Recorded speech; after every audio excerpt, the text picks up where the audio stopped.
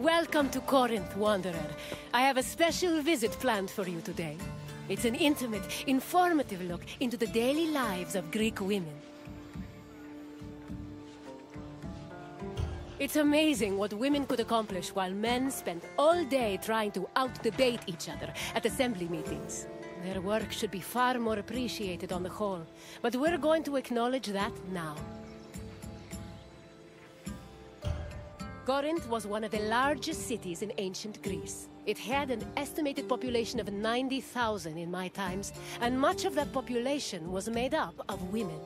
This tour will shine a light on those women and look at how they lived on a day-to-day basis. Look for me when you're done with your visit, and we can discuss things further.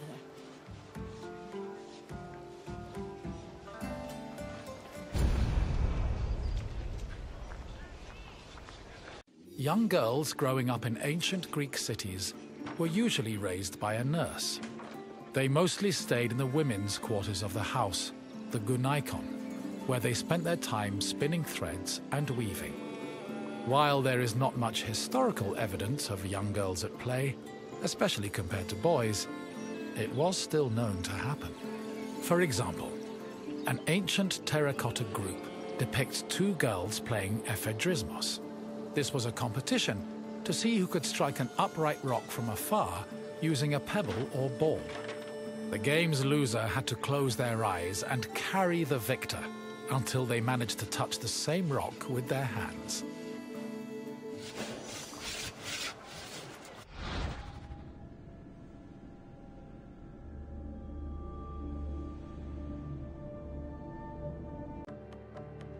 For a young Greek woman, marriage was the culmination of their induction into society. The average life expectancy for women was about 40 years, so most marriages took place when the bride was 14 or 15 years old. The marriage did not require her consent either. Instead, she was passed on from the protection of her father to that of her husband. Married women were not technically citizens at the time and lacked the rights that came with official citizenship. However, they did receive a dowry that only they were allowed to spend, but in the event of a failed marriage, the dowry was returned to the bride's father. After the marriage was consummated, the woman's status changed from being a maiden to a bride. She remained a bride until the birth of her first child, wherein she officially became a woman.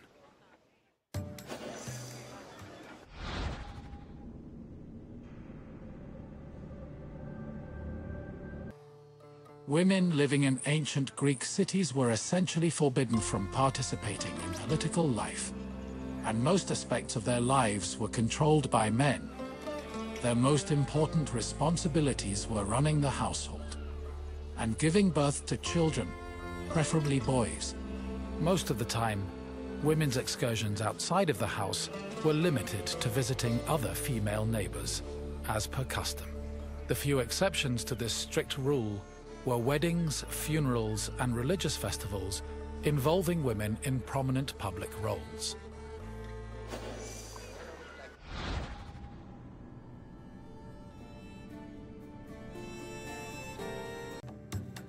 Making textiles was the main occupation of most Greek women. It was a woman's responsibility to manufacture clothing for each of her family members, as well as to weave other household textiles. Women with exceptional weaving skills were believed to make excellent wives, and weaving in general was seen as a very attractive quality. For example, Homer describes Odysseus's devoted wife Penelope as spending most of her days weaving at the loom. Similarly, many Greek vases depicting women weaving were combined with images of a woman holding a veil, which was seen as the symbol of a bride.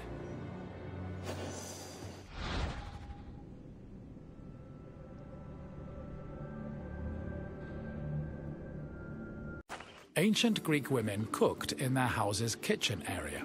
However, since their cooking equipment was small and portable, they also sometimes prepared meals in the central courtyard. This was also where women performed other domestic activities.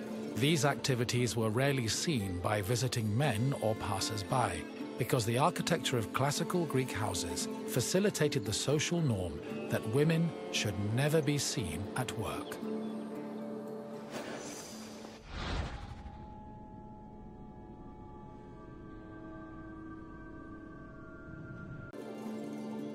The historian Strabo relays that the Temple of Aphrodite was one of Corinth's most famous landmarks. This was largely due to the temple's female patrons. These hetairai, as they were called, were donated to the goddess by both men and women. According to Strabo, the Temple of Aphrodite contributed greatly to Corinth's wealth. The hetairai were the temple's main attraction, and many visitors came to Corinth in search of their company, for which they spent frequently and frivolously.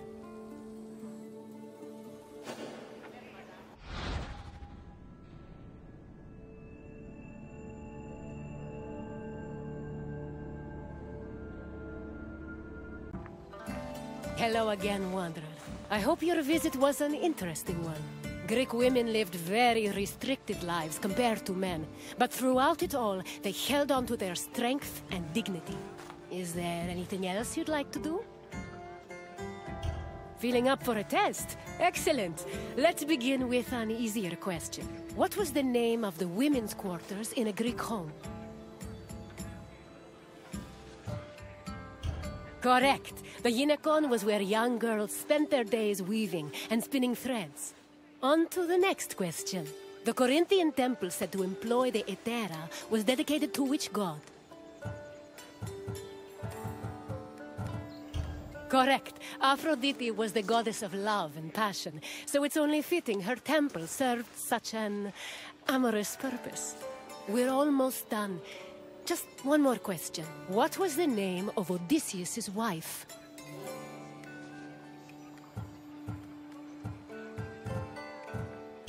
Yes, Penelope was Odysseus' loyal wife, who kept at her weaving while waiting for her husband to return from war.